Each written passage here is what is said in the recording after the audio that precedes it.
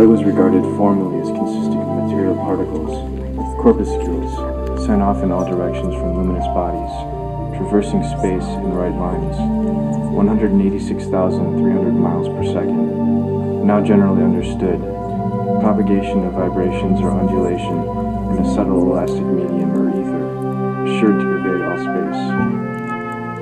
Propagation of vibrations or undulations in a subtle elastic medium or ether, assumed to pervade all space. Set in vibratory motion by the action of luminous bodies. Newtonian theory.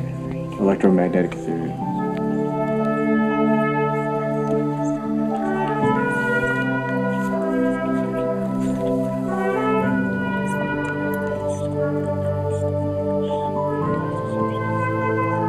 In one end of the season, lightning riddles across a purple sky. With careful defiance, the boy watches fields appear and disappear in a chosen rhythm. Nothing crosses its path, and the boy understands this as light. Ribbons tear at openings, illuminating everything. Everything lights, and the boy accepts spiritual awakening as truth beholden only to nature.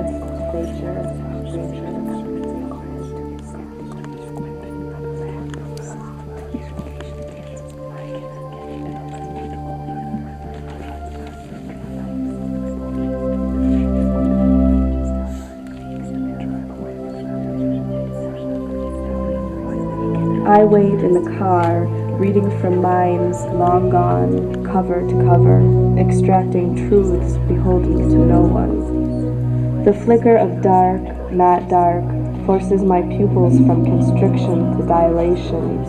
All of this awareness makes me dizzy.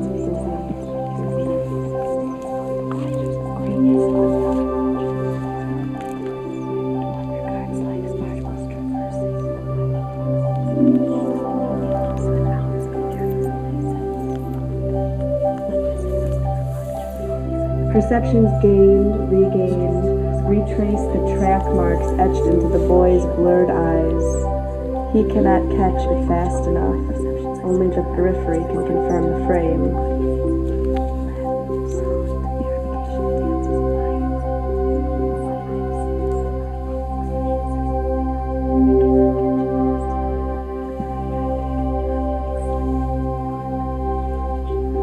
Weathered pages tell me of the Greeks and their leukos, but their perception of clear and white erases any indication of brightness.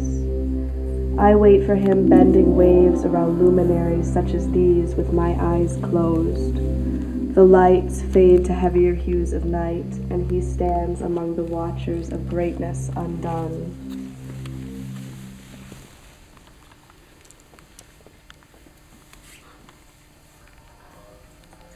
In conclusion, we have proven the possibility that light can be converted in optically thick media by dynamically changing the group velocity.